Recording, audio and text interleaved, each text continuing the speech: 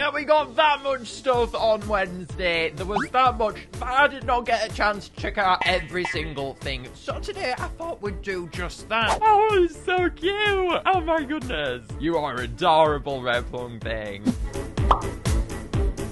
So we have Rare PongPing to check out and as Crucible upgrades. And if you guys remember back in my initial reaction, I was absolutely obsessed with the look behind these trees over here. These trees, I was obsessed with these red ones down here. And I saw a notification in game and I think you can actually go ahead and buy it. Yeah, oh my goodness, there we are. The tree. And if you have a look at the description here, it refers to the Grapefruit Grove. It says the favorable conditions of the higher plane, which is where Gold Island and Amber Island are, allow many species of tree from the Grapefruit Grove to thrive. That's so cool. Plantelope, Howlerberry, and Scoogeberry. That's amazing. So for you guys who don't know, the Grapefruit Grove game is a game in the Big Blue Bubble multiverse on as World Tree, the Stablo Majorica. And that wonderful tree links back to all of these different games, and we got a reference towards one of those games here. And the Grapefruit Grove game, I've actually had that downloaded. Back when I first downloaded My Singing Monsters, I also got Grapefruit Grove. I didn't play it at all. I think I played it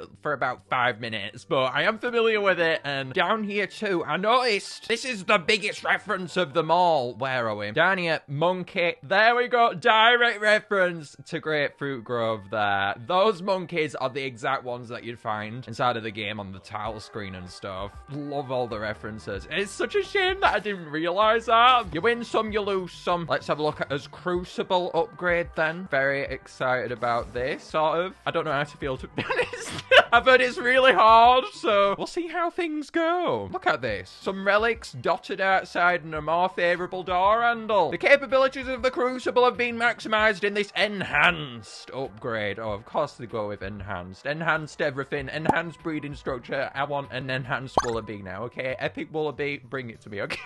A bucket of sizzling relics. Sizzling! The burning here. Relics is poised to raise the heat to a whole new level. Glided embellishments abound. And a red carpet welcomes hopeful monsters aiming to achieve the highest form of their evolution, the epic. Be warned. Don't worry, we're already warned out enough because of these sizzling relics already. The enhanced Crucible must raise its heat level to extremes in order to facilitate epic evolution. And if it doesn't work the first time, all of the residual heat dissipates instantly and the elemental flags fail. Well, that's not very helpful at all. Additionally, more keys than ever before will be needed to stabilize these evolutions. The power of the condensed ancient stardust from the big clanger contained within each key will be pushed to its limits. Wow. So it's saying here that keys are from the ancient stardust of the big clanger, which is, in monstrous terms, the big bang of the monster world.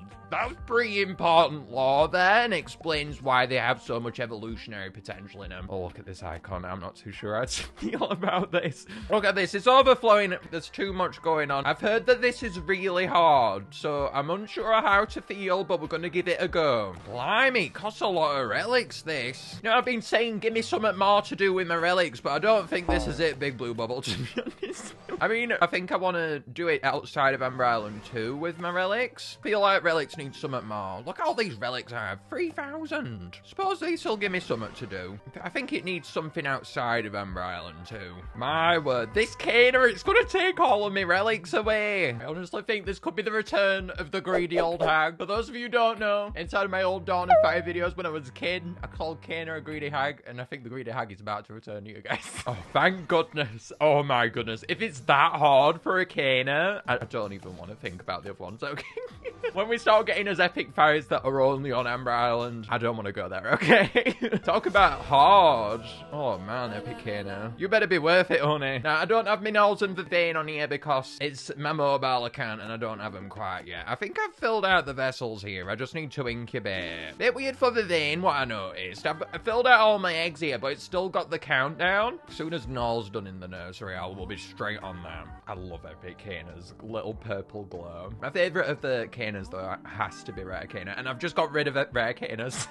Yeah, I'm gonna have to get another Rare Kayna now. But in the meantime, shall we have a look at Epic Whaddle now? Oh, no. No. Yeah, Epic Whaddle ain't coming anytime soon. What I really love about this skin is how it's not just the trees that tie back to Grapefruit Grove, it's also the fruits. I'm aware that the fruits found all the way around here actually go back to the Grapefruit Grove game. Like, if we go on over here, the blue ones to the side here and the Rubik's Cube ones. That makes sense now why the Rubik's Cube one was there. Do you find that a bit weird? Looking back on it, why the Rubik's Cube was just randomly there. Makes a lot more sense now, doesn't it, MPG? Come on, you got me going even more than Diamond Gobbler Viveine here. And Snudge. All of me precious earned relics on Amber Island, they're being gobbled up by you. The chances behind this thing, they're insane. They've got to increase the chances a bit behind this, because this is ridiculous. And I've been going for ages and it's still not doing it. Yeah, the monster handlers, I think, are going to have to look at the chances behind this because it is a bit too much. It doesn't make sense to be putting relics back into the island you're making it from. That feels really weird to me. I think having the relic system there for the Crucible is fine, but I think absorbing so many, I don't think it's the solution behind this. Yeah, there we go. 23. Finally! There you go, sweetie.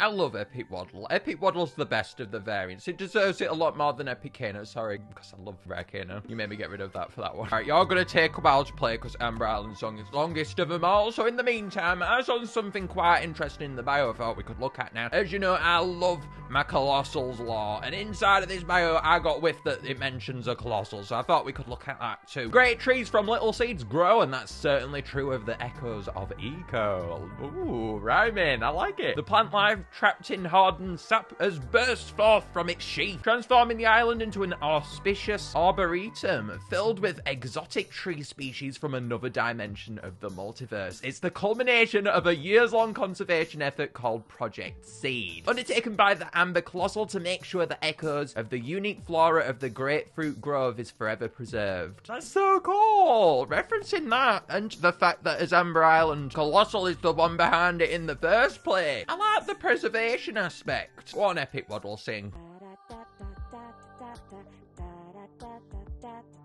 Yeah, Whaddle's the best sound for me on Amber Island. It's my favourite, to be honest. Bit controversial, but I love the reference to Burn Island. It's everything to me. I'm so catchy. Right then, last monster that we are going to be getting today is PongPing, and the one which everyone's probably been waiting for me to get. So let's go ahead and get this thing now, shall we? It looked so cool when I saw it inside of the trailer, Rare PongPing, so quite excited to see. It was definitely my favourite looking Rare Fire. I feel like lots of the Rare Fires, they've all been the black colour scheme. They've been really unique, the Rare Fires, and they seem to be going in their own stride, which I found really interesting. But going back to a more colourful aesthetic, I think is really cool for this one. Feels really weird though at the same time. Feels like PongPing only just came. Oh, there we go. Nice. Not as many diamonds as Epic Whaddle, and I wanted this one more. Yeah, the Epics need a bit of sorting there, monster handlers, I do think, because the chances behind that are just preposterous. Right, let's have a look at this though for now. Oh, it's so cute. Oh my goodness. You are adorable, Rare PongPing. Oh, that's so cute. Oh, Rooty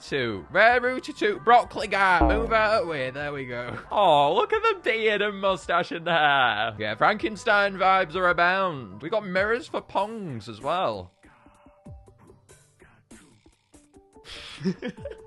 It's so wacky. Oh, I love it. All right, Rare PongPing. As befits any great athlete or musician, the Rare PongPing has absolutely phenomenal hair. Best hair I've seen in game. Not that you should ever be distracted by something superficial like that when you're assessing a being's sportsmanship or musicality. But it never hurts. Unlike the slapdash paddles of its common cousin, the Rare carefully crafts ornate and sturdy fans that can also double perfectly as marshalling wands that can safely guide flying visitors to taxi successfully. To Tusky. That was a missed out pun there, right?